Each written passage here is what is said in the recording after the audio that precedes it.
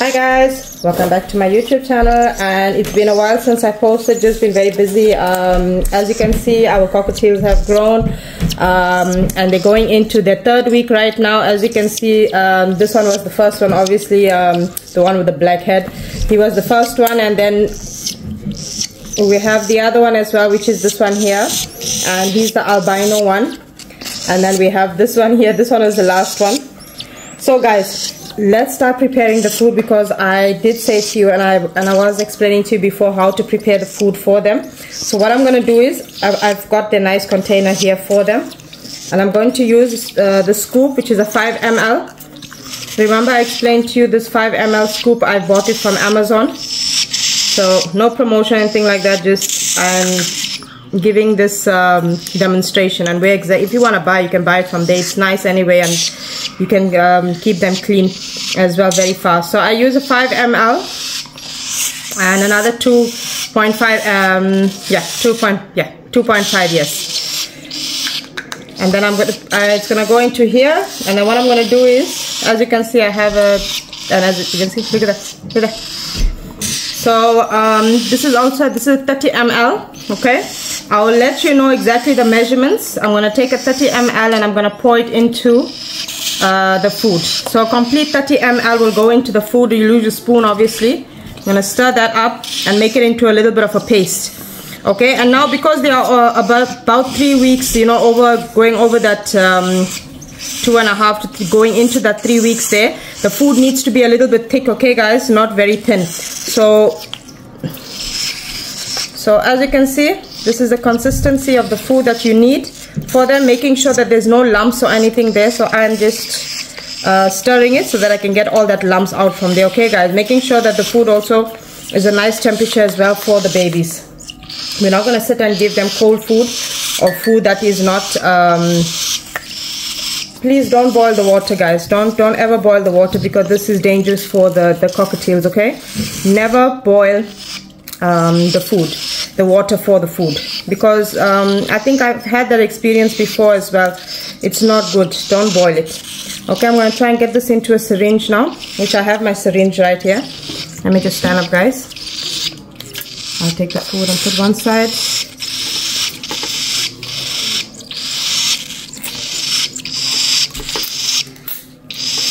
Okay.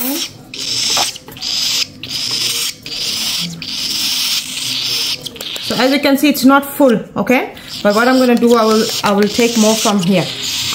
Okay? So when I do, I'm going to keep it in a glass of hot water as well, because when you keep it in a glass of hot water, it keeps that temperature for the cockatiels, guys. Look at this one. Look at this one. You can't get up. Okay, guys. So let's start off with this one. So this is the bigger one. I'm going to start off with him. Sorry, bro. I'm going to start off with him. I'm going to hold him in my hand, just so that I can show the viewers as well. Okay, so that's him eating. And as you can see, the food is going down into his crop. You can see the food going into his crop here. What is it? Okay guys, so get more food there. So usually with them, I give them a bit of a break. I'll feed them a little bit, but this one, he's eating well now, you know. He doesn't stop in between or anything like that. But I stop myself from feeding him, because if I do, you know, obviously give him a lot of food at one stage, he could choke, and this is very bad for them. As you can see, guys, see his crop is nice. I'm gonna give him more, don't worry guys. So we're just gonna go on to the next one here.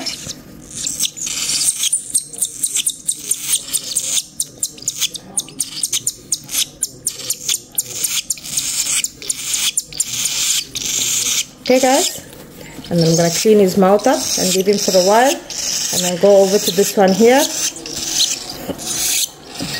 So remember, every time I'm feeding them, I'm dipping it into the hot water. It's not very hot, guys, but hot water, because so that you can keep the food warm as well, you know. Yeah. Oh, sorry.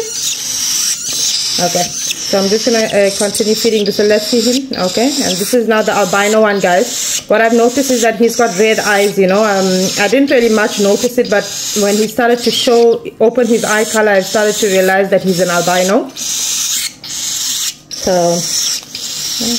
So guys, when it comes to the air in the crop, as you can see, this one, I remember when I explained in my first video, this one especially, he was taking a lot of air in his crop. He was taking a lot of air in his crop, and now he's not doing that so much, which is a good thing. He's kind of growing out of it. But that's a very bad thing, you know, for them to be taking air into their crop. So I'll just show you a very small technique, and if you want to remove it, and what you need to do. So like once the food is completely down from his neck, as you can see, it's here, and if there's a little bit of air, what you're going to do, you're going to take your thumb, you're going to hold them in place, and you're going to slowly massage it up. And as you're doing this, the air will eventually escape from his mouth, because he has his mouth open, so it could come out from his mouth. Okay guys, so don't take stress about that. You will know how to do it eventually when you have them. Okay guys, so let's go back now in for second round.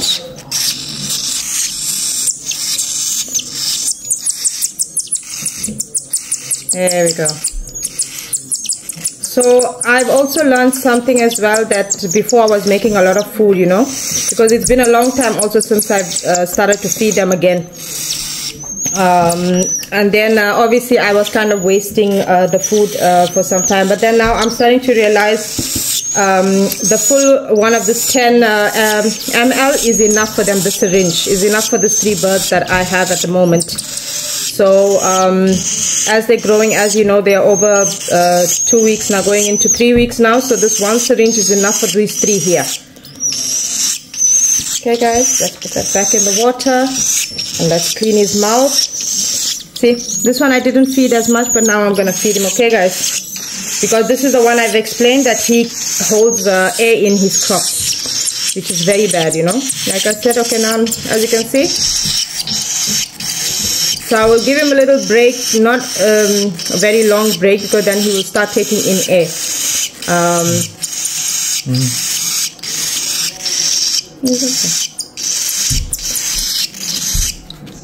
So when you see guys that he has this bit of air inside there, okay, sorry, here we go. So you can see. So I'll wait because the food is still going down, right? See, as you can see, this is the air, and it's leaving. There we go. Okay, can you see that, guys? There's a very small one here, so it's okay, this one here, you know. You just keep massaging it, guys, and it's gonna obviously come out through his mouth, so you don't have to stress about that. But never ever put them back in the cage when they have this you know, air filled in their crop. Okay guys, so let's see, let's get they got nice crops here. Let's go. So this is the big one now.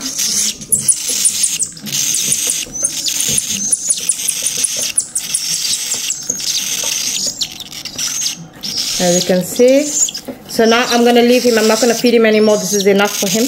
Let me just pick him up and show him to you. This is enough for him. We don't want to overfill his crop, guys. This is perfect for him. You don't want to overdo it, you know, because sometimes what happens is the food doesn't digest, you know. A lot of food doesn't digest in the crop. So for now, he's fine. Okay, guys, as you can see, he's nice and big as well. He's growing nicely. Okay? Albino. This is the albino one. So as you can see, if you can see in the camera, guys, can you see that? His eyes is red, you know, they are red. And what I've noticed is that he looks like he's going to be a bit of a yellow. But when I look closer to his feathers on his wing, it's white. So I have a feeling it's going to be a mixed... Yeah. So the albino ones, they are very rare, obviously, you know, and especially if you're gonna breed them yourself, they are very rare. And usually what happens is, even if you have an albino too, you won't get it exactly. They probably go after the father who's not an albino, you know. But anyway, guys, like I said, this is our lucky one as well. So this is the other one.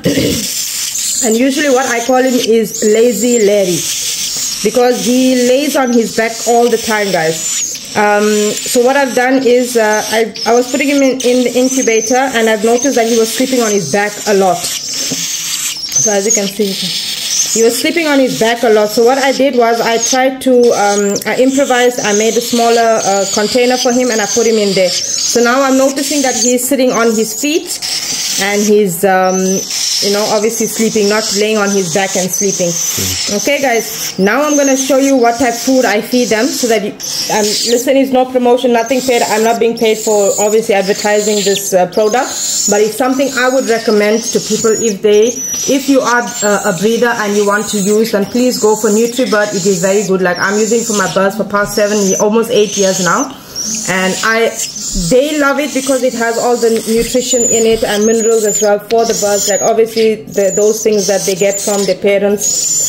So that's the best you can do for them, guys. Okay, so as you know, as you see, I fed them now, and I will definitely see you obviously, you know, in the next video, or when I make my next clip with them, guys. But anyways, we're gonna say bye to them, okay, until the next feeding time, guys.